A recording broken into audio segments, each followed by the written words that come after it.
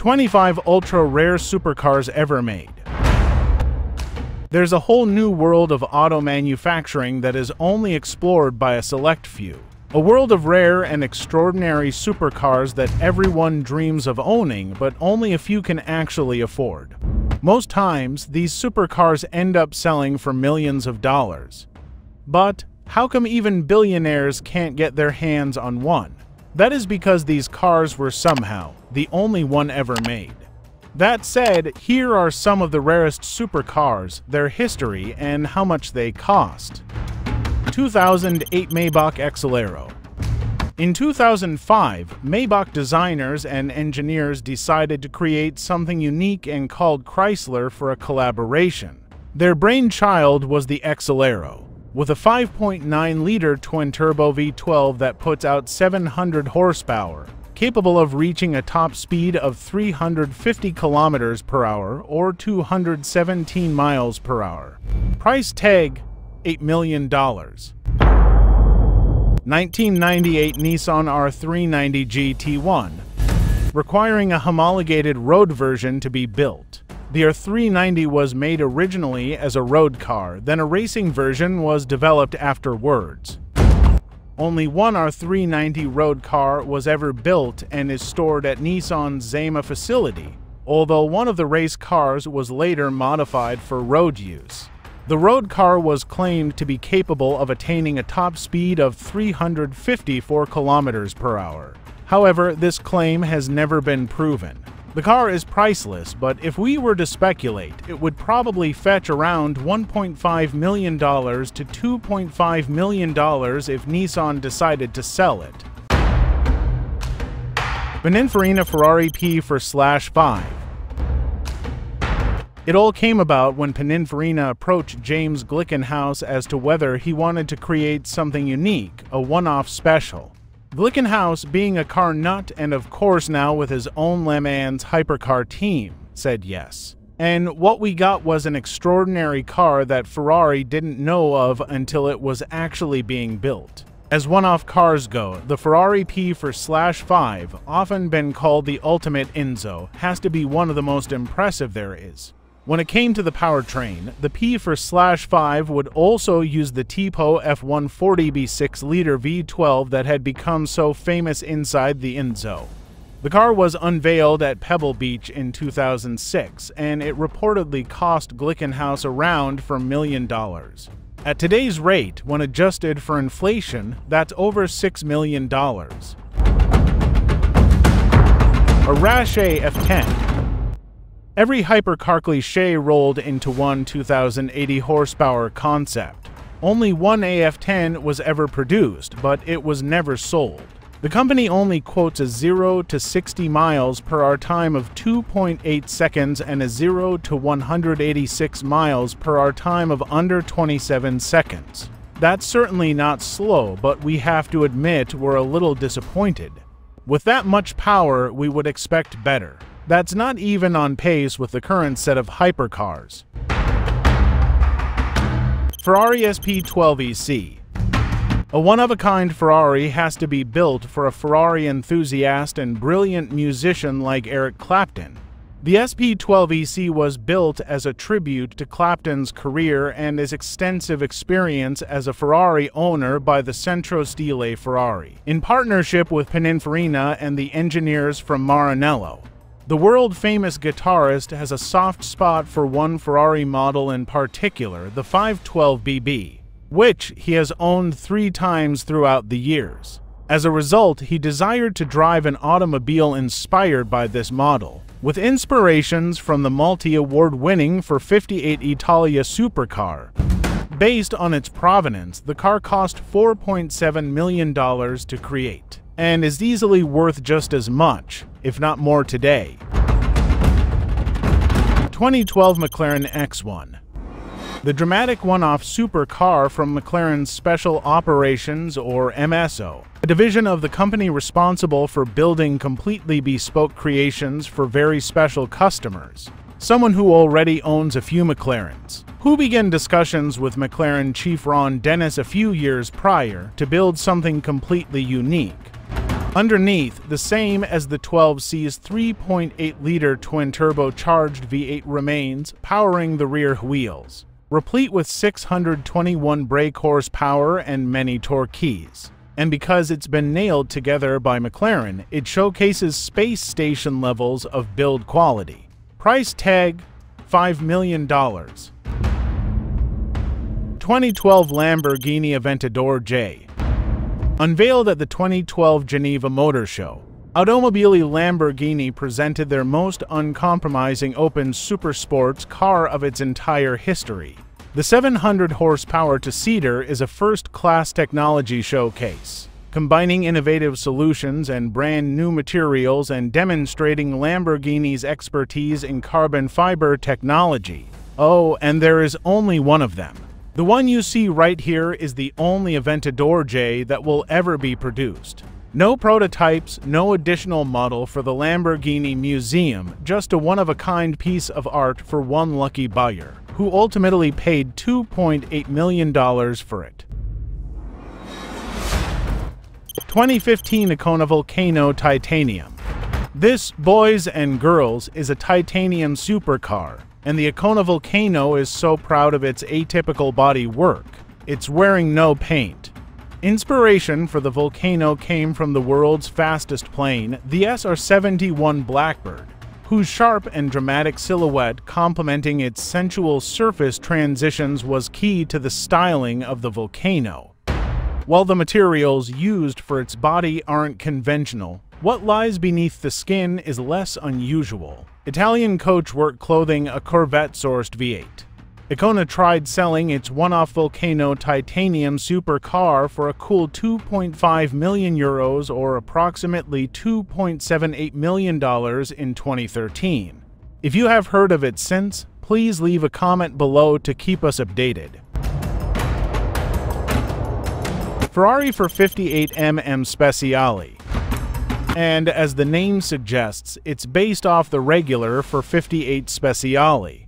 That means it's powered by the very same normally aspirated 597 horsepower V8, hooked up to a 7-speed dual-clutch transmission under the skin. That's just about where the similarities ends, as the body has been reworked, complete with aluminum bits and carbon fiber composite bumpers, as well as new air intakes, a reworked rear spoiler, and unique wheels, to name just a few of the visual tweaks. Penned by the Ferrari Styling Center, the 458mm Speciale went to one lucky British buyer. 2017 Pagani Zonda Riviera. Sold for a remarkable $5.5 million at a 2019 Silverstone auction event in Riyadh, Saudi Arabia. The Riviera started out life as a Zonda F and was returned to the company's Italian factory to become the latest in the long-running 760 series of models. Among the modifications made are the fitment of all-new carbon fiber body panels, a custom roof scoop, a towering carbon fiber rear wing, carbon fiber canards, and some gorgeous blue trimmings.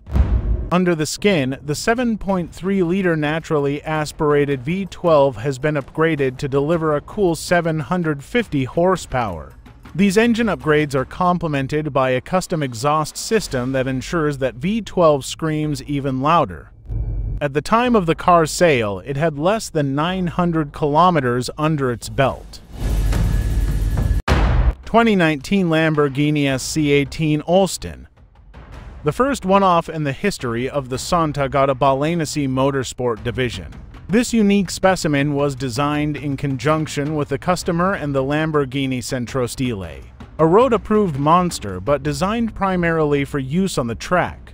The SC18 Olsten comes in a naturally aspirated 6.5-liter V12 with an output of 759 brake horsepower and 720 Nm of torque. Lambo declined to give any info on pricing, but considering the standard Aventador SVJ starts at a whopping $517,000. With today's production hypercars demanding 7-figure price tags, one can only begin to speculate what the client has shelled out for their Mona Lisa on wheels. 2015 Ferrari P80C. Ferrari says it's the first dedicated track car it has ever created as a one-off, although the P80C does not reach the same extremes as the FXXK. What it offers, however, is the right to stay in this owner's garage somewhere in Hong Kong, powered by a restricted 3.9-liter twin-turbo V8. It has an output of 800 brake horsepower and 657 foot-pounds of torque. It has fabulous front wings, prominent rear buttresses, a visor cockpit, and enough aero to retard a rocket. But it's also as enigmatic as the guy who commissioned it, a true flight of fantasy, one of one, with a price to match, circa $6.5 million. 2021 Bugatti La Voiture Noire. What's got 16 cylinders for turbochargers, 1,500 horsepower, 1,180 pounds-feet of torque, and an $18 million price tag? That guy, aka the one-of-one Bugatti La Voiture Noire, too rich for your blood. Well, don't sweat it, as the car's already been sold to a Bugatti enthusiast who is fascinated by the Type 57 SC Atlantic Coupe. Built to celebrate Bugatti's 110-year anniversary, as well as a homage to the second of the four Type 57 SCs. The original La Voiture Noire, which literally translates to the black car, driven by Jean Bugatti himself as well as some of his Grand Prix driver buddies. 2020 Aston Martin Victor. The Victor was commissioned by an anonymous investor and was developed by Aston's Q division. With a retro look mixed with a new age design, the Victor is truly a thing of beauty. The Victor is a true driver's car with a monstrous 836 horsepower V12 controlled by a 6-speed manual transmission, making it the most powerful stick-shift vehicle Aston Martin has ever made. A combination of the refurbished V12 engine from the Aston Martin 177 prototype and styling from the Aston Vulcan, the overall appearance is a nod to the vantage of the 1970s and 1980s. No one knows exactly how much the lucky owner of this unique car paid, but it's safe to say that the Victor is a multi-million-dollar vehicle. With the sharing of tech with the 177 and Vulcan, it makes sense that the Victor would be at least as expensive as these supercars. The 177 sold for almost $1.9 million and the Vulcan costs around $2.3. With the Victor being a one-off, it would probably sold for close to $3 million, if not more. 2020 Lamborghini SC20. Lamborghini invites you to experience the exhilaration of the SC20, a unique open-top track supercar that merges extreme design with race-inspired aerodynamics and performance, drawing from its extensive Squadra Corsa expertise. Lamborghini Centro Stile has crafted a model tailored to meet every driver's desires. It features the brand's most powerful naturally aspirated 6.5-liter V12 engine, combined with lightweight carbon fiber body work and standout elements like the aggressive front splitter and rear wing, along with a distinctive track-focused livery. The result is a custom open-top vehicle that delivers both comfortable motorsport driving and road-legal approval.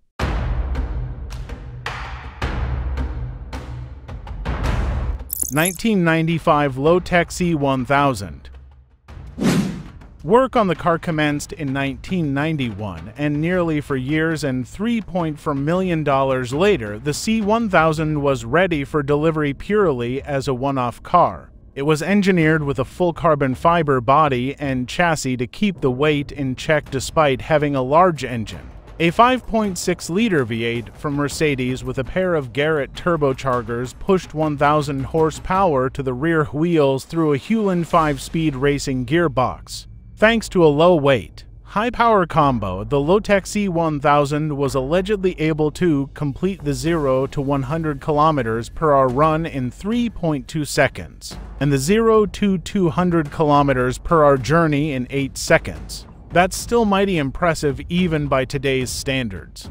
Last time we heard, the fascinating two-door coupe was up for grabs in the United States for a cool $650,000. However, that was roughly 9 years ago, back when the odometer was showing merely 1,600 miles on the clock. 2016 Aston Martin Vantage GT12 Roadster.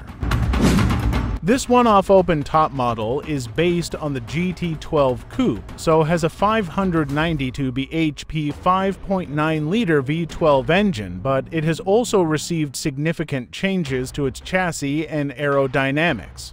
Aston design chief Marek Reichman said the model came about from discussions from a customer looking to buy a GT12 Coupe, but then developed into a bespoke one-off creation. The car it's based on, the Vantage GT12, is the most hardcore Aston Martin Vantage you can buy, second only to the ultra-limited edition Vulcan in Aston's lineup.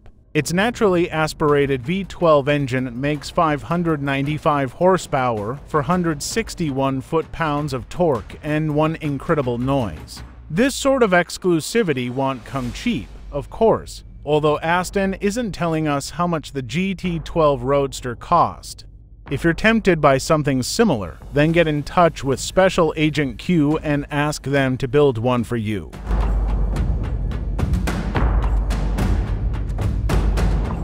(1997) TVR Cerberus Speed 12. It's a car so terrifying that, after a test drive of one of the prototypes, the boss of TVR decided against putting it into production. He even said that, who thought airbags were more trouble than they were worth, and that ABS was just a crutch for poorly set up cars. You likely have some idea of what it takes to terrify him. Surmounting such a daunting challenge was approached in, let's say, typical TVR fashion. The 7.7-liter V12 apparently snapped the input shaft of TVR's 1,000 brake horsepower rated dyno. A top speed in excess of the McLaren F1 was mooted. The only TVR Cerberus Speed 12 ever built by TVR for road use was up for sale in 2023 for a whopping $750,000. Bugatti Chiron Profile. The Bugatti Chiron Profile is an automotive solitaire, a one-of-a-kind member of the Chiron lineup envisioned as a less radical interpretation of the Persport. It is unique in character, in design, and in its details. With all build slots for the Chiron spoken for, the auction of the Profile in Paris on the 1st of February 2023 is the sole opportunity to acquire one of the final W16-powered Bugatti creations directly from the Molsheim atelier. In character, the Profile maintains much of the purity of the Persport. Designed for lateral grip and ultimate acceleration, it is powered by the same 1,500 PS development of the Bugatti W16 engine, with 15% shorter transmission ratios than the Chiron Sport. The Profile accelerates from 0 to 100 km per hour in 2.3 seconds and up to 200 km per hour in 5.5 seconds. It has a top speed of 380 km per hour compared with the Chiron Persport's 350 km per hour. The Profile is presented in a primary color of Argent Atlantique, exclusively developed for this car. The Profile is presented in a primary color of Argent Atlantique, exclusively developed for this car. The one-of-a-kind Bugatti Chiron Profile sold at RM Paris collector car auction for a bid of $9.5 million. With fees paid to the auction house, the final selling price was about $10.7 million. Porsche 911 Sally Special. Porsche and Pixar Animation Studios unveiled a very special Porsche inspired by one of the most popular 911s. Sally Carrera, the famous car from Disney and Pixar's animated film, Cars. Like Sally Carrera, the 911 Sally Special is one of a kind. There will only be one 911 Sally Special, and it's the first time that Pixar has supported such a project.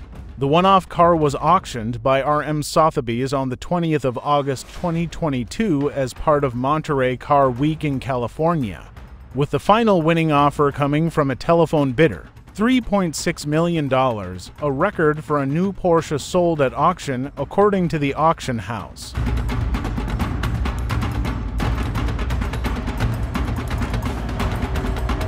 (2021) Pagani Zonda AY. Commissioned by supercar collector Mike Yin, this car began life as a Zonda F Roadster. It was sent to Pagani for a complete rebuild.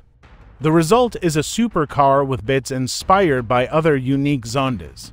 The final product is the epitome of the company's dedication to building moving expressions of engineering excellence and passion. Power comes from a Mercedes-AMG-sourced 7.3-liter V12 engine that is mated to a single-clutch 6-speed automated manual transmission. The naturally aspirated V12 puts out an impressive 650 horsepower and 575 foot-pounds of torque. The Pagani Zonda is built by hand using carbon fiber in almost every part of the car to keep things rigid and light. The final product is a one-of-a-kind functional art piece that is equally impressive to drive and look at. Lamborghini Egoista. Revealed at a ceremony in Santa Agata marking the end of the Lamborghini 50th Anniversary Grand Tour. The Lamborghini Egoista is designed as a gift from Lamborghini to Lamborghini. The Egoista pays homage to Lamborghini's trait of being made with passion and heart more than with the head. It represents hedonism taken to the extreme. It is a car without compromises. In a word, egoista or selfish. Made from aluminium and carbon fiber and powered by a 441 kilowatts 5.2-liter V10 engine borrowed from the Gallardo. The Lamborghini is a single-seat supercar inspired by the world of aviation, specifically the Apache attack helicopter. With a staggering $117 million price tag, the Lamborghini Egoista solidifies its place as an epitome of automotive luxury. But its worth isn't just in its price, but its exclusivity. A single unit made, never intended for sale. 2010 Alfa Romeo TZ3 Corsa. The track version of the TZ3, hence the name TZ3 Corsa. Corsa meaning race in Italian. Built to celebrate 100 years, a century of Alfa Romeo and racing. The Corsa is a one-off car that was first presented at and won the 2010 Concorso d'Eleganza Villa d'Este in Italy, and was made for German collector Martin Kapp. The car weighs 850 kilograms thanks to its carbon fiber frame and hand-beaten aluminium body panels, and has a 420 horsepower dry sump 4.2-liter V8 engine. The TZ3 Corsa can attain a top speed of over 300 kilometers per hour and can accelerate from 0 to 100 in 3.5 seconds. 2008 BMW M1 Homage.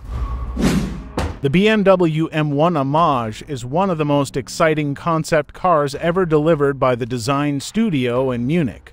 Unveiled in 2008, the spiritual successor of the M1 supercar was and still is a stunning piece of automotive art. Yet, the M1 Homage never moved past its concept status and was purely a design exercise with no drivetrain underneath its beautiful shapes. To tease us even more of the possibilities and opportunities missed, BMW M decided to bring back to life the M1 Homage by displaying it at the 2020 Concorso d'Eleganza. Many folks were all very upset by this, as the BMW M1 is a favorite for many BMW fans but is too rare to actually find and buy. The Homage concept gave hope to those fans that there would be a new version they could buy. It gave them hope right up until the point that BMW squashed it. It turns out, though, that maybe BMW was using the Homage concept to test the waters of the styling of the then upcoming i8. 2008 Citroën GT. The Citroën GT debuted at the Paris Motor Show in 2008, a result of a collaboration between Citroën and Polyphony Digital. The French car manufacturer worked with the Japanese video game development studio to make a car for the video game Gran Turismo 5.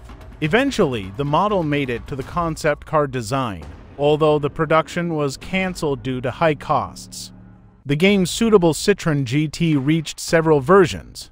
Gran Turismo 5 players could push this awesome-looking French car to high limits on the track, as the GT was able to put out 394, 500, 599, or a whopping 778 horsepower. Surely, gamers had a great time driving this sports car on the screen, but what about real life? The Citroën GT concept car was set to bear the Ford modular V8 petrol or gasoline engine, producing 646 horsepower. All things considered, the Citroën GT concept car looks to have everything necessary to become one of the best French supercars, minus the production date. 2000 for Chrysler ME412. Chrysler stunned the world when it unveiled its outrageous ME412 concept car at the Detroit Auto Show. No one could quite believe a company best known for sensible shoes people movers and trucks the size of Texas would seriously consider producing a mid-engine V12-powered supercar designed to blow an Enzo off the autostrada. Rival auto execs were quick to write off the ME412 as an extravagant corporate ego trip, a glittery show pony that would never turn a wheel in anger. But the boys at Chrysler insisted it was the real deal. If the reception is positive, we are definitely going to build this baby. The ME412 has a 6.0-liter V12 based on the 612 horsepower twin-turbo AMG engine with twice the number of turbos pumping up to 2.5 bars boost. Chrysler has proven it probably could engineer and build a car to take on the European supercar superstars. We have a very clear and good definition of the technical specifications of the car. With that, we can do a calculation for the cost of building 10, 100, and 1,000 cars and figure out the price points if the numbers add up. Apparently, no one was convinced enough to pay what's rumored to be somewhere between $250,000 and $750,000 for a 248 mph Chrysler. There are plenty of folks in Detroit who reckon building a costly Ferrari beater doesn't make a lot of sense for a company that really needs more hot new mainstream cars to show the 300C is no fluke. Hope you liked the video, and if you are new to the channel, subscribe and hit the notification button so you can join us on the next set of ultra-rare supercars only herein.